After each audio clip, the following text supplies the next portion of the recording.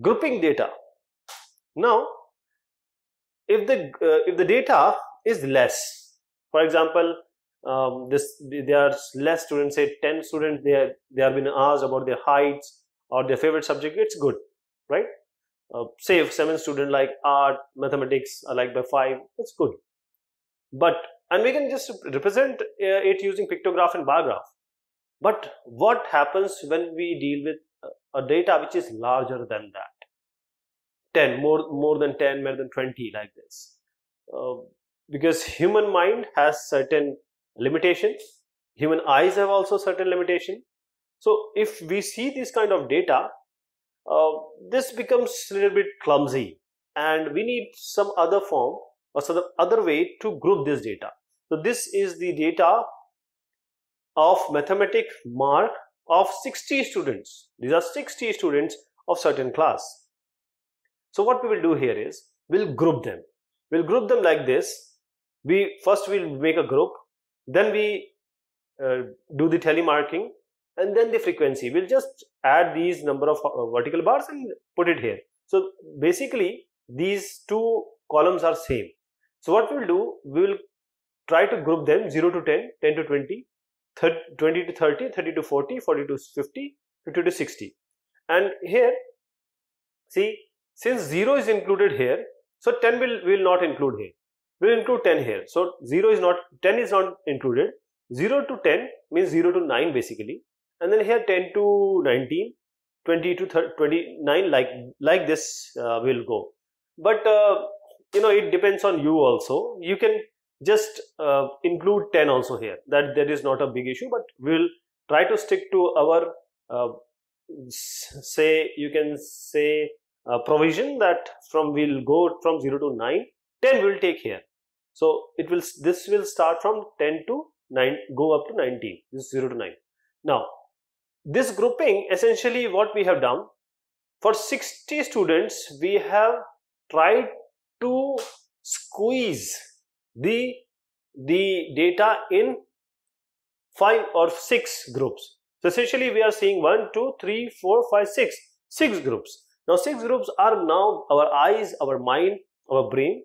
Now we are able to understand better. 60 data presented at once, 600 data presented at once will be very difficult to understand. So now let us go and check for 0 to 10, and likewise you will also do for others. So 0 to 10, let us go. 0 to 10, which is 0 to 10? I am not including 10 here. 0 to 9 will go. So 1, this one, 5, and we have 7, right? 5 and 7. So we have 2 entries. So we'll put 2 vertical bars here, and there is nothing else. So this is 2, and we write just 2. And likewise for every other. Please remember that 1, 2, 3, 4. The 5th one has to be like this, cross. So this is equivalent to 5. And then for 6th one, we will again do this thing, right? So this data which we grouped is called as grouped frequency distribution, right? So now here you can draw very good inferences, like most of the students have scored between 20 to 40. See, most of the students have secured from 20 to 30, sorry. And then from 50 to 60, only one student has secured this marks between 50 to 60. And there are various groups we have made. We call them as class interval.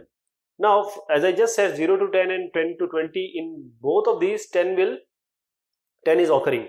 So we cannot take 10 in this group also, this group also. So there is a kind of conflict, and we'll solve this, or we'll try to avoid this conflict by our convention which we have used, that 10 belongs to the next class.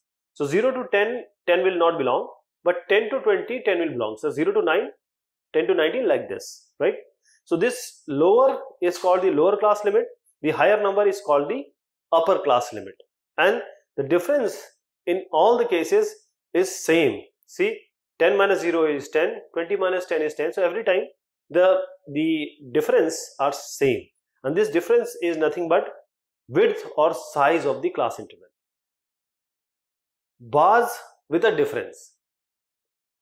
We have this one as the grouped frequency distribution.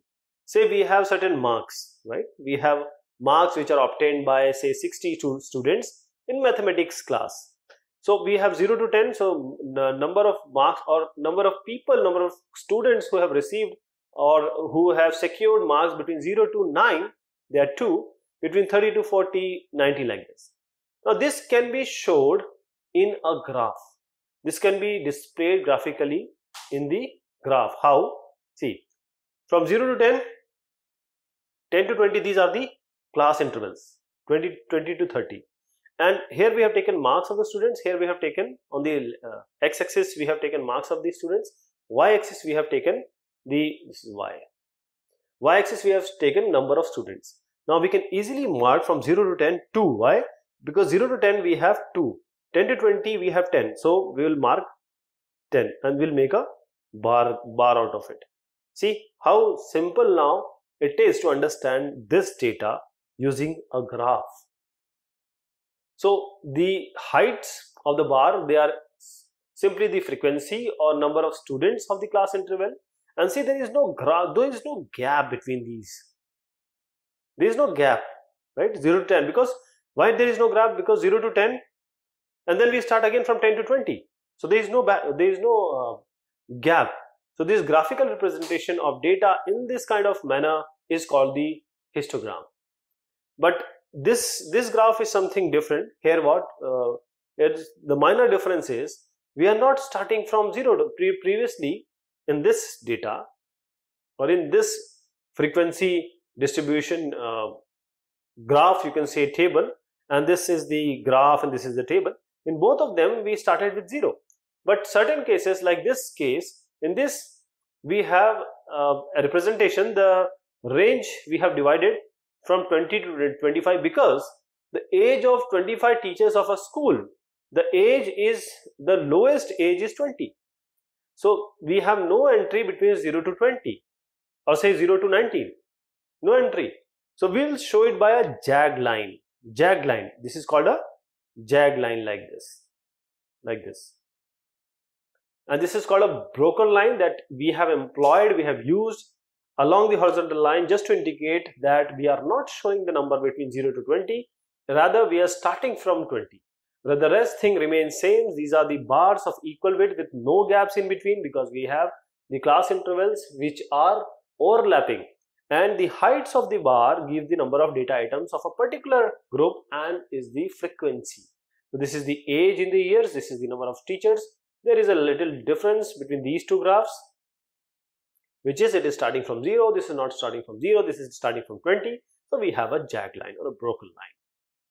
So from this graph we can easily answer how many teachers are of age 45 years or more but less than 50 years. So 40 and more, 40 years or more and less than 50.